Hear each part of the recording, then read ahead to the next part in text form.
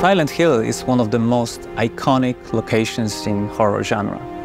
In the game, the town appears differently to everyone who visits it.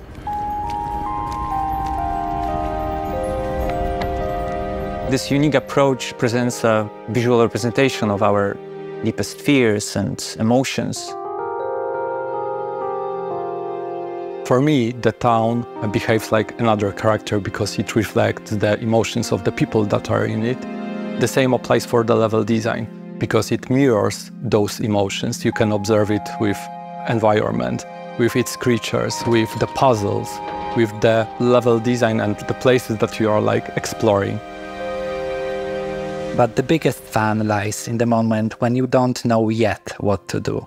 You wander through those foggy, empty streets. You bump out from one door to another. And in the moment of the biggest desperation, you may find something more interesting looking. So we definitely wanted to make sure that the fans could experience the iconic Silent Hill the same way as they could experience it in 2001. So for that reason, you're going to find a lot of customizable gameplay options that will basically allow you to craft your own perfect Silent Hill experience. But we didn't stop just there. We wanted to accommodate to the players who also have some physical limitations. For that reason, we spent some time developing different accessibility options that they could access.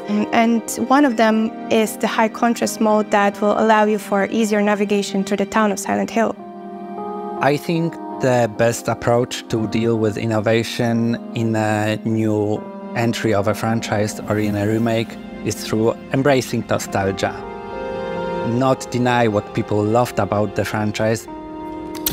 There is a reason why it's so inspirational after so many years. The town design remains quite faithful, but in the remake we really wanted to give the players the ability to visit places that we couldn't visit in the original game.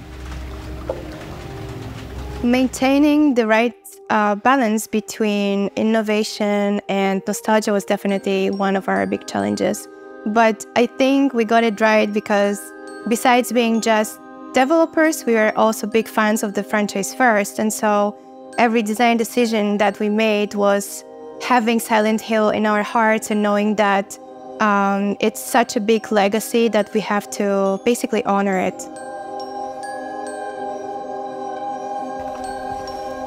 The fog is a crucial element in the game, serving multiple design purposes.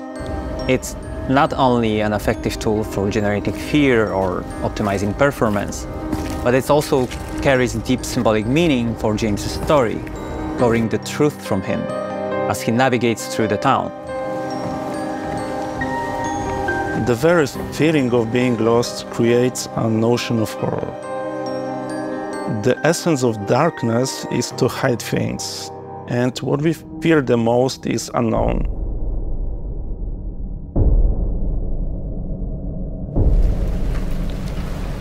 In darkness, our imagination starts working and manifests stronger images than any real representation of danger.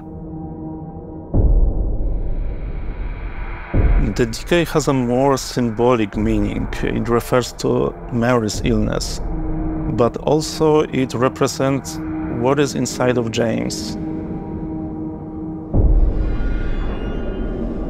We put a lot of effort into creating the fog in a very specific way. It crawls through the streets, clings to objects, and changes direction like a living organism.